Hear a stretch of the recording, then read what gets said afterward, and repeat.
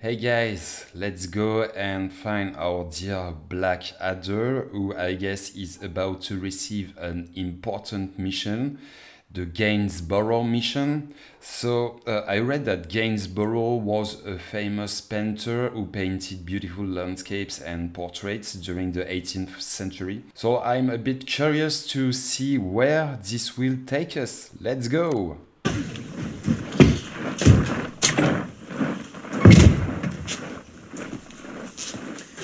What do you want, darling? It's Captain Darling to you. Okay, this joke is like Italian cuisine. It's very simple, but it's delicious and perfect. General Melchett wants to see you about a highly important secret mission. What's going on, darling? Wow, I guess that when this guy comes to you with a twinkle in his eyes and says he's got a great mission for you, then I tell that Blackadder is the perfect man to do the right thing, run for his dear life. Captain Blackadder to see you, sir. Ah, excellent. Just a short back and side there, I think, please. Yes, sir. That's Corporal Black, sir. Captain Blackadder is here about the other matter, sir, the secret matter. Ah, yes, the special mission. At ease, Blackadder. Now, what I'm about to tell you is absolutely tip-top secret. Is that clear? It is, sir. Now, I've compiled a list of those with security clearance. Have you got it, darling? Yes, sir. The darling stuff is getting better and better at every occurrence. So this kind of stuff is totally in my alley. Read it, please. It's top security, sir. I think that's all the captain needs to know. Nonsense! Let's hear the list in full. Very well, sir. List of personnel cleared for mission Gainsborough, as dictated by General C.H. Melchett. You and me, darling, obviously.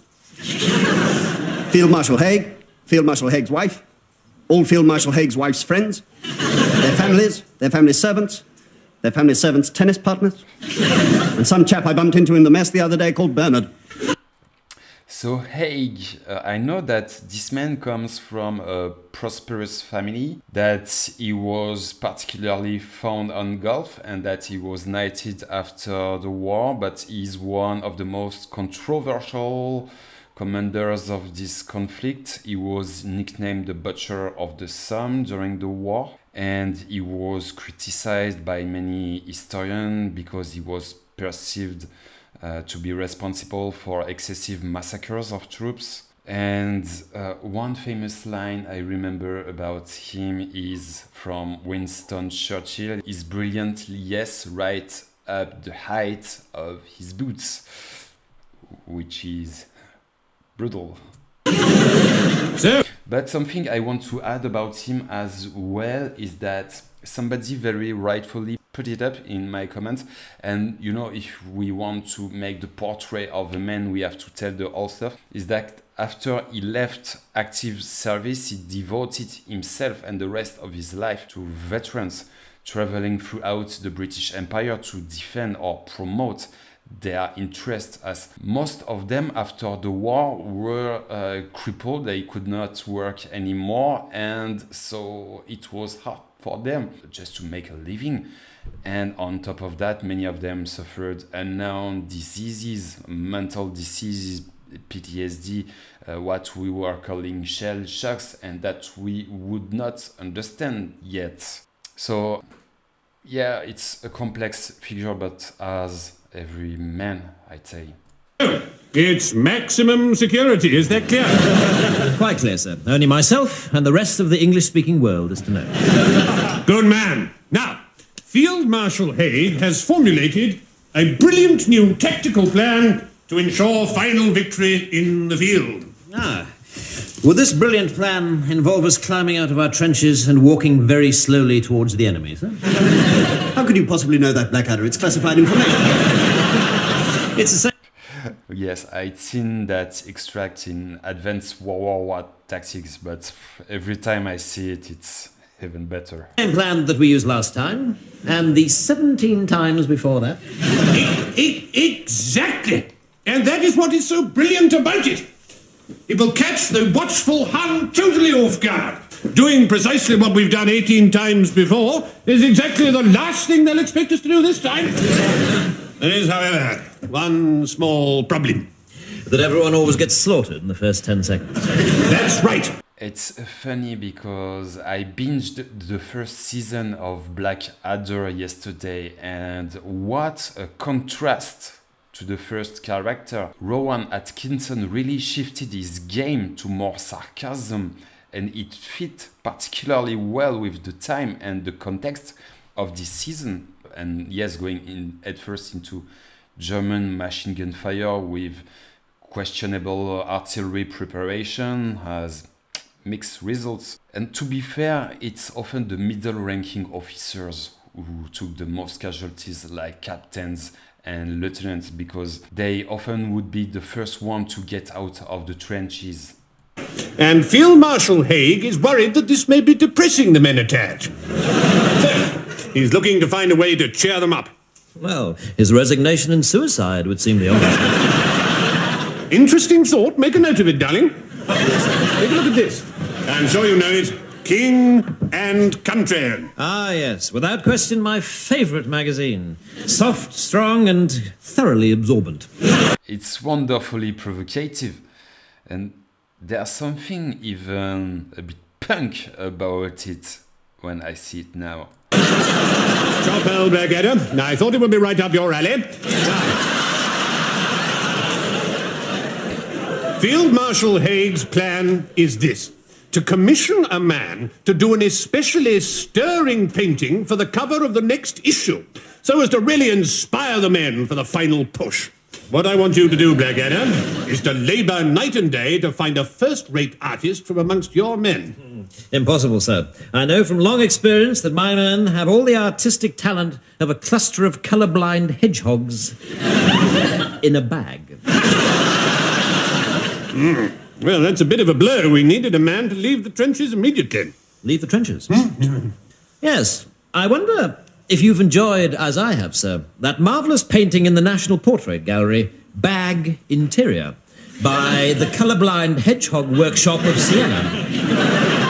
I'm sorry, are you saying you can find us a man?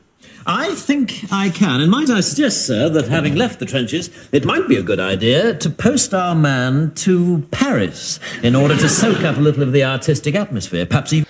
Yeah, that's a great idea, to go at Montmartre and find a bit of creativity and inspiration there. Nice one, Blackadder. Tahiti, I don't know. So, Even better. it's to produce a real masterpiece. Yes, but can you find the man? Now I know I can, sir.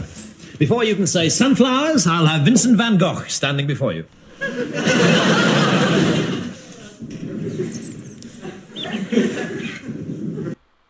The sound of the bird makes me think of a movie where a soldier hears a bird and wants to draw it. And for a moment, he seems to forget where he is, just stick his head out of the trench to see the bird, like a sign of life in the middle of nowhere and of nature. And is shot right in the head and dies. But I don't remember what movie it is. I don't know if it's a French one or... Yeah, if you know, don't hesitate to let me know in the comment, guys. No, don't stop, sir. It's coming. It's definitely coming. I just wonder whether 2 socks and a hand grenade is really the sort of thing that covers of King and Country are made of. There will be when I've painted them being shoved up the Kaiser's backside. Now this is interesting. What is? Well, Private Baldrick is obviously a bit of an impressionist. The only decent impression he can do is of a man with no talent. What's it called, Baldrick? The Vomiting Cavalier? Okay. That's something I want to research about King and Country. So I just did a bit of research about King and Country. And yes, it was a magazine, but I am not sure that it existed during World War I and it was actually distributed within the trenches. But I found something really, really interesting about it. So King and Country is also the name of a 1964 British film starring Dick Bogard, and the plot of the movie is very, very interesting. So it happens in Belgium in 1917. You have a young British soldier who is waiting for his trial. He was arrested while fleeing from the front, and is accused of desertion. It occurs at Passchendaele. A private whose name is Arthur Hemp is accused of desertion. And Hemp had been a volunteer at the outbreak of the war and was the sole survivor of his company, but then decided to go for a walk. He had contemplated walking to his home in London from the front in Belgium. So actually it's pretty obvious that something is not right about him, and he's kind of insane. So he's arrested by the MPs and sent back to his unit to face a court-martial for desertion. And the guy who is appointed to defend him, so his name is Captain Hargraves, who's played by Dirk Bogarde, is first impatient with these simple-minded soldiers, but comes to identify that this guy is actually suffering.